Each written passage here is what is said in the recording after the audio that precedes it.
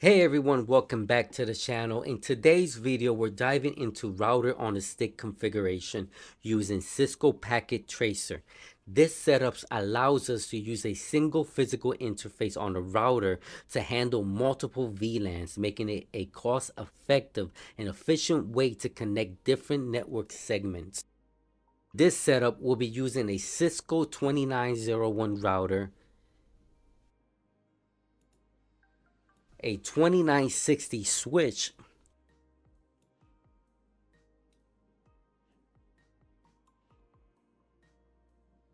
and 4 PCs. Our goal is to create multiple VLANs and configure the router to route traffic between them using sub interfaces. By the end of this video, you'll understand how to configure VLANs on a switch, set up sub interfaces on the router, and test connectivity between devices in different VLANs. So let's jump right in and get started. Let's connect them using the correct cables. Since we're connecting a router to a switch, we'll use a straight through Ethernet cable. Next, we'll connect our PCs to the switch using the same straight through cables. Each PC will be assigned to a different VLAN, which we'll configure shortly.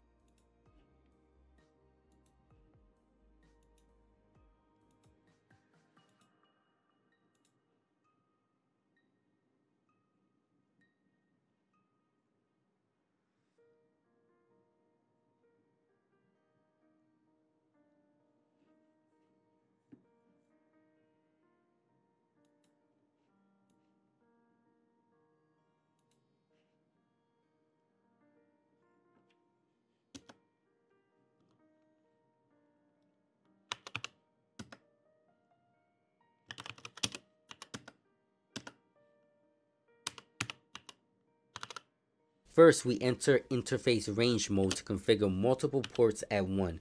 We do this with interface range fast Ethernet 0/1-2.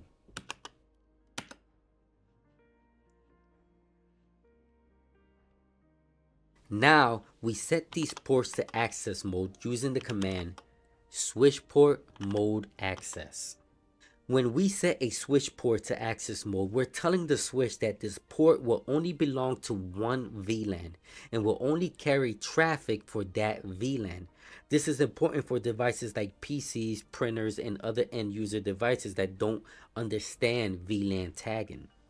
Since these PCs are in VLAN 10, we'll assign the ports to that VLAN with switch port access VLAN 10. Since VLAN 10 didn't exist before, the switch automatically creates it when we assign it to a port. We can confirm this later with the show VLAN brief command.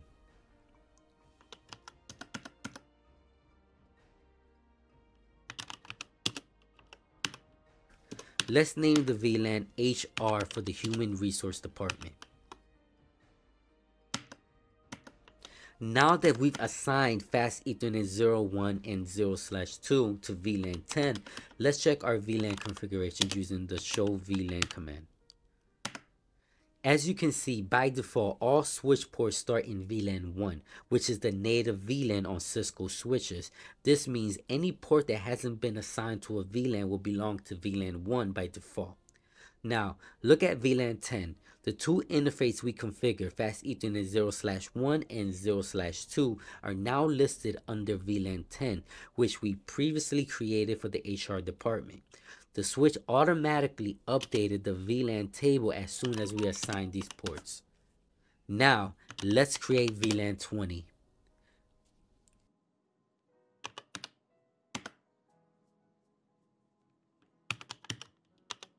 We'll name this one Management.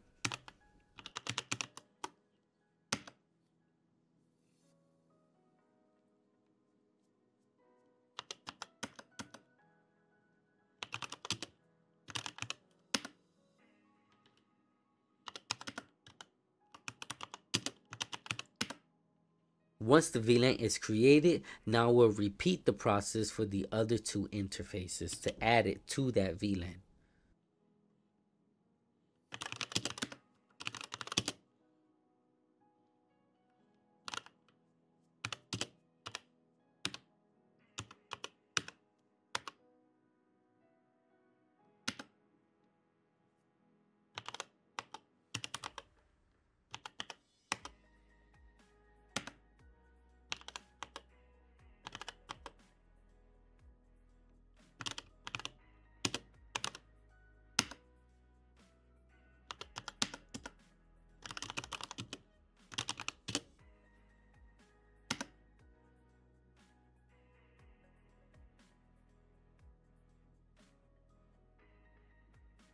Now that we verify our VLAN configuration, let's move on to setting up trunking so the router can communicate with multiple VLANs using a single interface.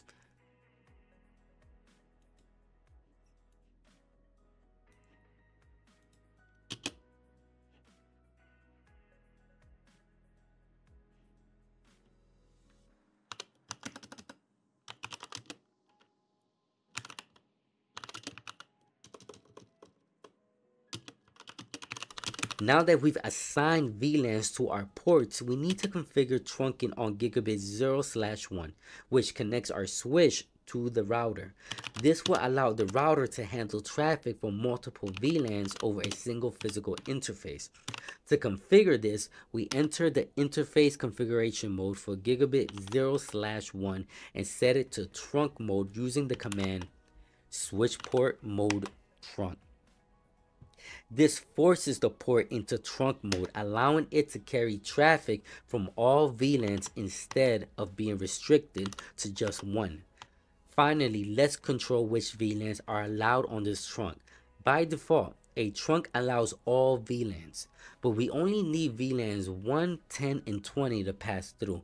We can specify this with switch port trunk allowed VLAN 1, 10, 20. This ensures that only the VLANs we've configured are permitted, preventing unnecessary traffic from flowing through the trunk link.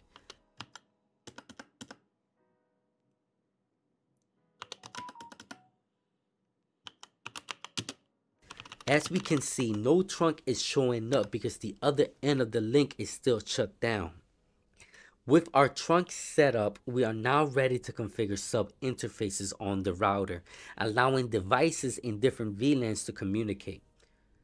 Since we're using one physical interface, the G0/0, to handle multiple VLANs, we create sub-interfaces to logically separate the traffic for each VLAN. Let's start by creating a sub-interface for VLAN 10.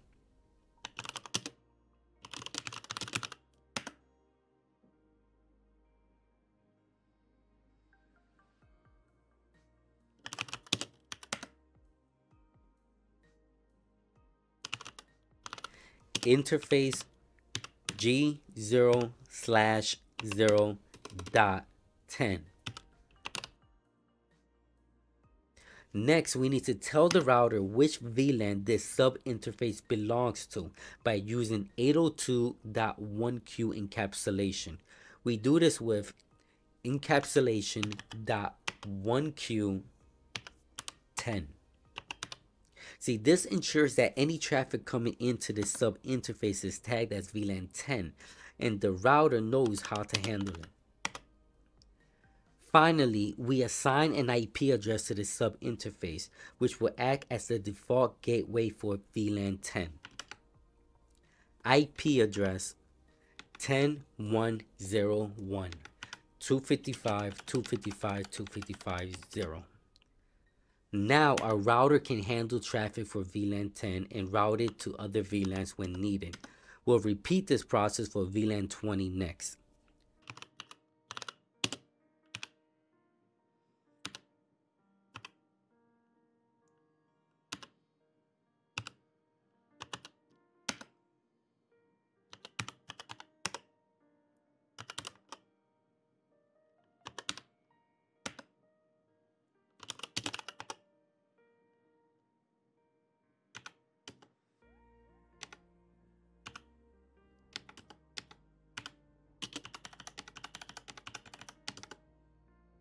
Now that we've created our sub-interface for VLAN 10 and 20, let's check if it's active using this command.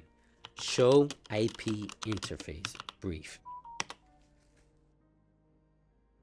As you can see, our sub-interfaces is listed. However, they are currently down, meaning they won't function yet.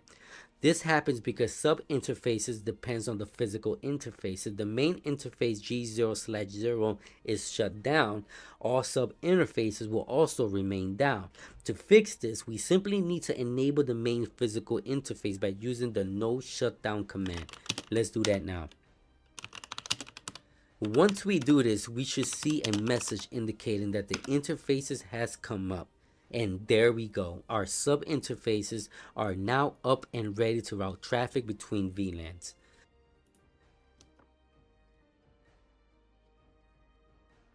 With our sub interfaces fully operational, the next step is to test connectivity between VLANs and ensure everything is working properly. Let's move on. Now we need to configure static IP addresses on our PC so they can communicate with each other. Since we haven't set up a DHCP server yet, we'll assign the IPs manually. To do this, we go to each PC, open the IP configuration window, and enter the appropriate IP address, subnet mask, and default gateway for each VLAN.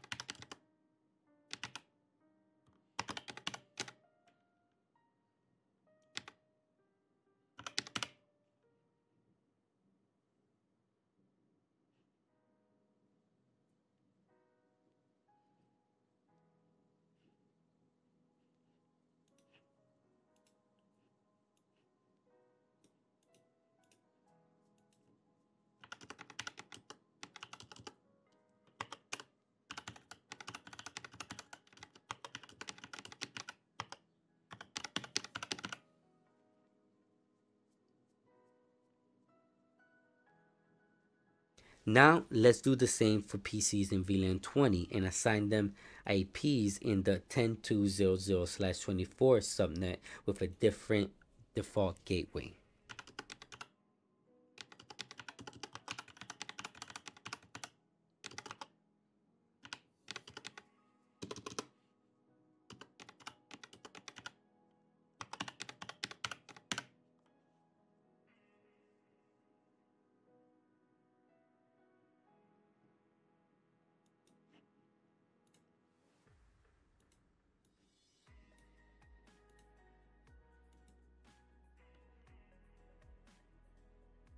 By manually assigning these IP addresses, we ensure that each PC is in the correct VLAN and can communicate with other devices in the same subnet.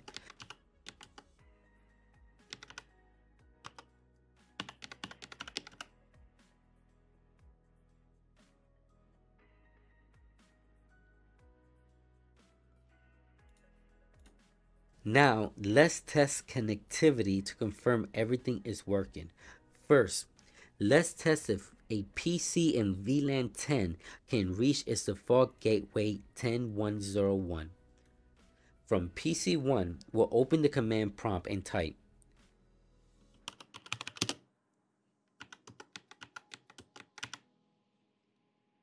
and we're getting replies. This confirms that our router sub interface for VLAN 10 is up and reachable. Now, let's check if PC 1 can communicate with another PC in VLAN 10.